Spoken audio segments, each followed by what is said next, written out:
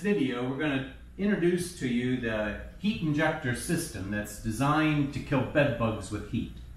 In this system, basically the air will be drawn in through this air intake on the top of here, heated, and then discharged through flexible duct connected with fabric duct or fabric cinches that will actually shoot the air down through any one of these ports.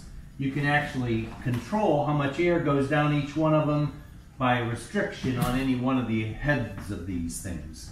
In this layout, we're going to have a Y3. We're actually going to have a duct shooting that way to heat the couch, one around this way to heat the kitchen, and a third one will be actually focused on this chair.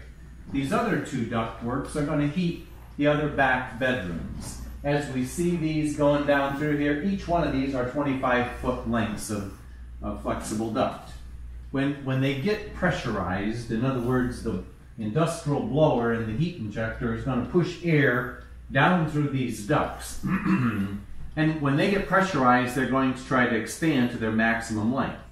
After we have the first 25 foot, then we'll connect the first to the second one. So you'll see a couple of duct-to-duct connectors there. These are duct stands that we install where the space gets to be limited so that we can actually put two of these 16-inch ducts on top of each other. As it comes down through here, these now are on the second 25-foot length. So this next one we had to consolidate it into a very short length here, so we use this piece here to consolidate it in the middle of this. So the 25-foot length duct turns out to be only 10. We don't have to cut them. And then now we're going to have another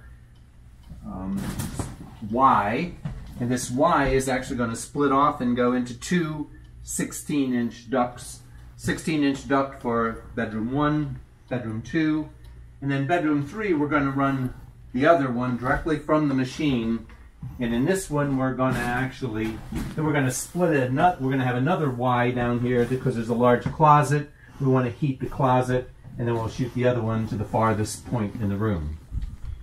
When you see it in operation, you'll notice that the air that goes into each one of these rooms has to come back out. And basically what the air will do is it'll carry a BTU energy. When it goes down this duct, it will release that energy and heat the space in there, every content and all that.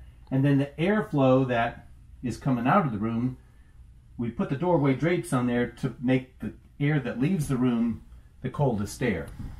Now we'll go turn this on and we'll see it flow with heat and airflow.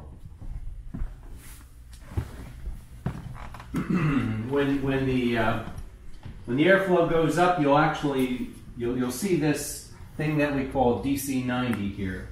Those little ports will start to push air, heated air, underneath the couch. It's 9 inches long, so that it pretty much would heat any couch. It also is designed for baseboards. When we want to try to do baseboards and you want to try to inject the heat in the room and concentrate it in a specific spot. Now we'll kind of go out here to see what we have out here.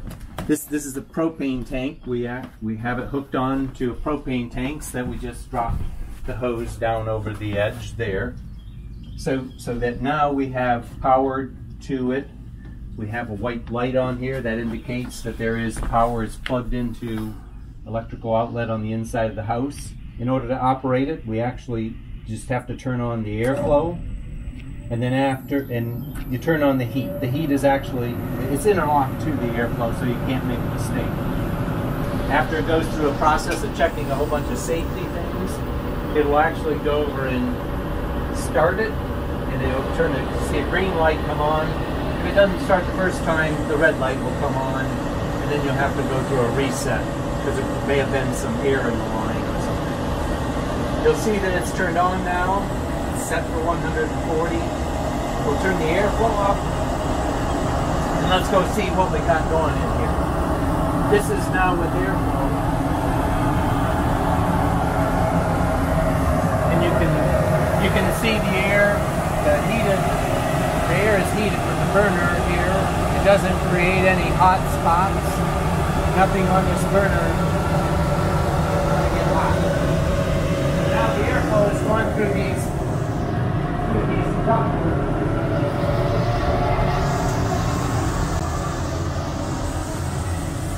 You can see this now puffed up and it's pushing air under this couch, heated air underneath this couch. And it'll do that for the next. We actually have a chain down in the bottom of this so that keeps it up against the couch, and it makes the airflow, makes the openings so that the airflow would push out underneath the couch. Now when we look into each one of the rooms, you'll get a good idea of what and how the thermal heat is transferred. Each one of these rooms now are starting to billow the air out. So as the air goes into each one of these rooms, the airflow that's coming out of the room is going to come out of the lower part of the room. And now we just let it run like this until the return air temperature, once the heat cannot dissipate in anything more into those rooms, everything in that room will start to be heated. Everything on this whole space on the way back to the air intake will all be heated. That whole room out there will all be heated. As all of this air flows out, and it can no longer absorb any of the heat that's being put into the rooms, the residual heat that is not absorbed in those rooms will actually go out, and that's why we measure the return air temperature on the air intake. As that return temperature gets warmer and warmer and warmer, it's pretty much saying that nothing in that house is anything colder than the temperature of that return air. At that point in time, we'll pressurize it. We'll show you how to do that now. Once your space gets up to temperature, and you can tell by the return air temperature, in this one for testing, we aren't doing it exactly at the right time, but when it gets up to about 125 degrees, then you'd want to start to pressurize it. What I'm showing here is some tinsel that would indicate airflow. When we pressurize it, you'll see an increased amount of airflow from the outside, less from the inside. So this amount of airflow would start to try to push through the cracks and crevices in the heated space. First, what we'll do is we'll open a door that will start to pull additional airflow, and you'll start to see some additional airflow starting to move. And then we'll drop a damper. And when we drop this damper, what that does is that pulls more air from the outside, and that airflow that it pulls from the outside is going to push heated air through the cracks, crevices, electrical outlets, phone connections, any kind of opening that's in the space. And the temperature in the space is going to be greater than what the temperature is for the bed bugs to live in. So about the last hour of the heat treatment, we suggest that this is where you would start to pressurize it, to start to pull this additional amount of airflow into your space, and it would actually force the heat through any openings in the space to thoroughly heat your structure. So this is one of the reasons why the heat injector system is so effective in killing bed bugs.